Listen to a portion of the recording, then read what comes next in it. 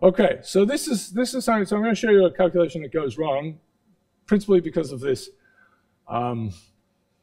this fact that Poisson degree distributions give rise to P of k equals R of k, right? That's a weird feature of them. So we've had this notation. S1 is going to be the fractional size of the largest component. I guess I should say fractional size. So we're going to have our Edish-Rennie network, infinite one.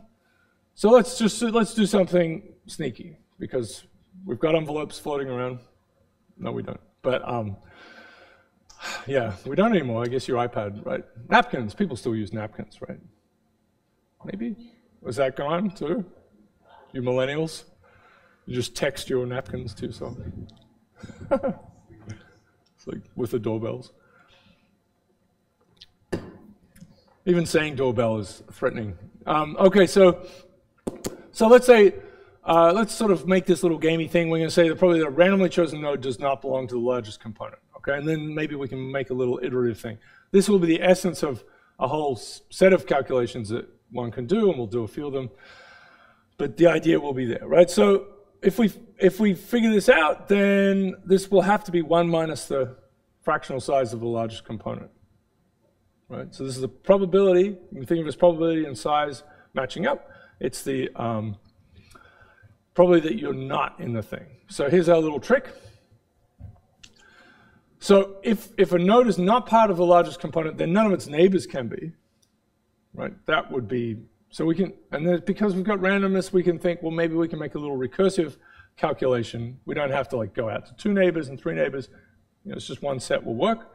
So this would have to be true, right? So the probability that a node is not connected, well, it can have degrees, you know, going from 0 to infinity, so we allow all that. And if it's got degree 7, then we'd have to have all of its 7 friends are not in the thing as well.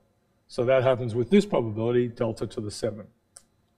And then we sum over all of them. Sort of seems okay. I mean, right? It's not a bad argument.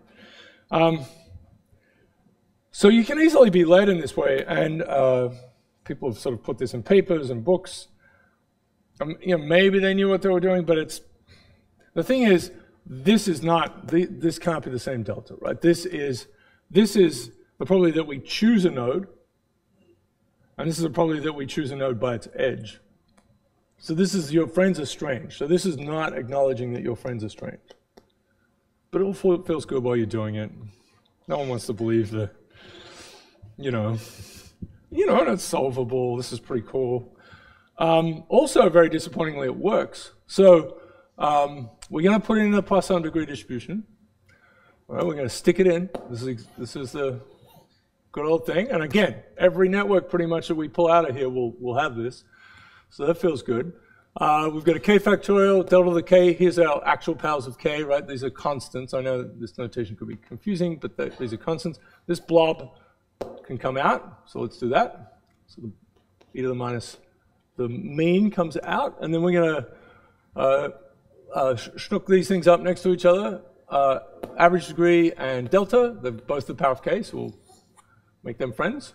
And we've got a k factorial on the bottom. So this is blob to the k over k factorial. It's just a beautiful thing, right? It's exponential. So we've got e to the blob, and it's e to this blob, which is the average degree delta. So this is all pretty enjoyable.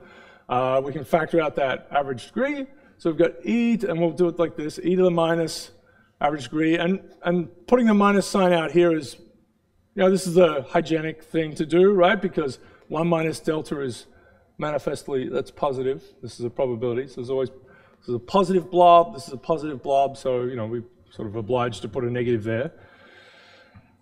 I can't tell you how important that is. People really don't do this much, but you just really, really, really, really, really should do this in a nice way. Yeah, right? Whenever you have things, you know what sign they are, make it clear. Okay, so then we have this point that the probability that a node is not in the giant component is really 1 minus the fractional size. So we could stick all of that in. That 1 minus delta there is actually just the fractional size, so that's this piece. And then on the left-hand side we have delta, so it's 1 minus the fractional size. so I put it in there, right? So I put in 1 minus the fractional size here, and then you have to multiply it through by a negative if you want, and then swap the 1 over to the other side, and you get this.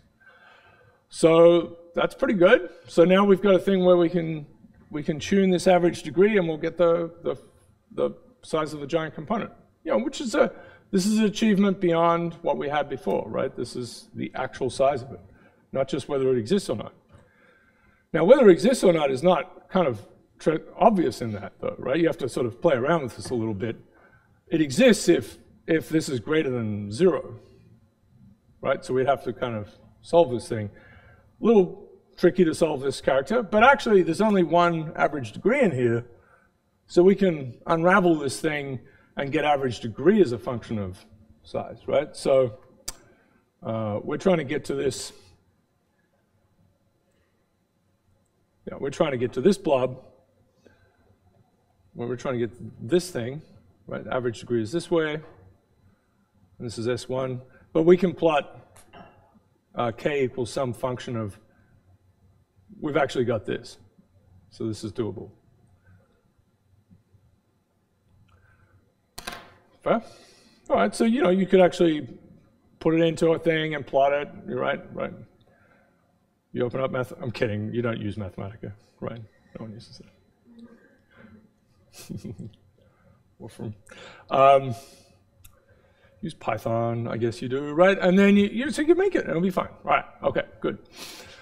So there's some limits. You could do some things like this. So this is the rewriting piece, right? So undo the whole thing. It's an interesting little blob to look at. So it looks a bit nasty, right? So when S1 goes to 0, this goes pop, and this also is log of 0. So be a little careful with that. This is going to be good, right? So it's average. First of all, we can sort of look at two of these, right? So the average degree goes to 0, so no one's connected to anyone else. Then this goes to 1 minus 1, right? 1 minus e to the 0, doesn't matter what this is. This is always something between 0 and 1. So there's going to be 1 minus 1, so it's 0. So it's just looking at this.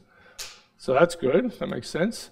As it goes to infinity, again, this is good news, right? This will go to 0, and we'll get to 1. So that's good. You can see, depending on how you want to play around with this, right? You could do some derivatives and things, but basically there's a critical point when average degree is 1.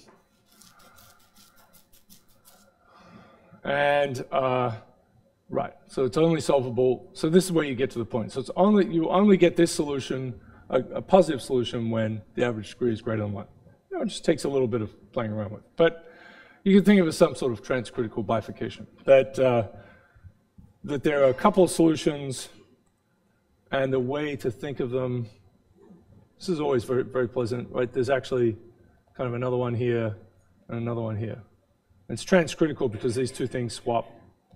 I mean, maybe I'm overstating things there a little bit, but that's often how these phase transitions come out mathematically, right? So there's actually, this really is a curve that keeps going.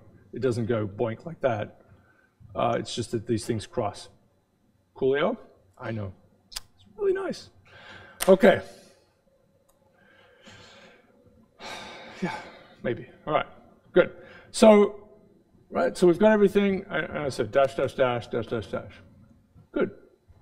So that little calculation, this sneaky little thing, right, where we say, delta equals, yeah, it totally works. You can run your simulations, and this matches up perfectly. So you leave, right? You just close the book.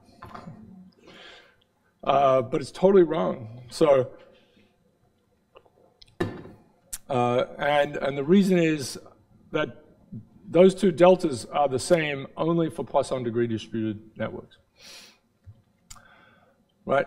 So, I mean, I've said it out loud. This is exactly the thing. So, we know our friends are different. So, it works because the average degree of a node randomly selected is the same as the average number of other friends of a node that's randomly selected by running along an edge. So we need another one. We need a delta prime, actually. Right? We need something else. So we need to do something like, and really, so this will be the smart thing to do. We need some, and I'll just bash some things here. So we need to have delta equals the sum from k equals 0 to infinity. It would have to be pk, and then it would be, did I say, yeah, just delta prime to the k. Right, so delta prime is the probability that if you run along an edge, you reach a node that's not part of the network, the giant component. Really, you find a recursive story is for the delta primes, right? So if you hit a node, what's the chance? And that's the kind of mathematical thing we'll get to, right? So you don't start at a node, you just run along an edge and think about what the other edges are like coming out of the node you hit.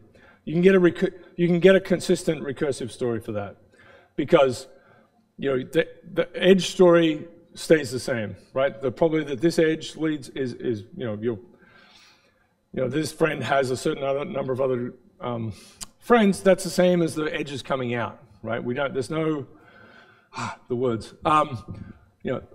If you randomly select a node, and you randomly select a node by following an edge, these are different things, but here we're going to randomly select a node by following along an edge, and then we're going to do it again. And so we're doing the same thing, right? We're really doing the same thing. So that's why that works. So what you do is you solve this problem for delta prime and then just sort of stick it back in here. That's the idea. And this could go on forever, and I'll try not to make it go on forever, but it's really it's really a fundamental thing. Okay. So generating functionology, which some of you will have played with. Yes, a little bit. If you're a combinatorics fan, you will have seen it, but you don't have to worry about it too much. There really is literally, I mean, I'm not just making this up. I'm very pleased this exists, but this is Wilf's book is truly called Generating Functionology, and is a charming thing to look through. Okay. All right. Too much pain? Not enough?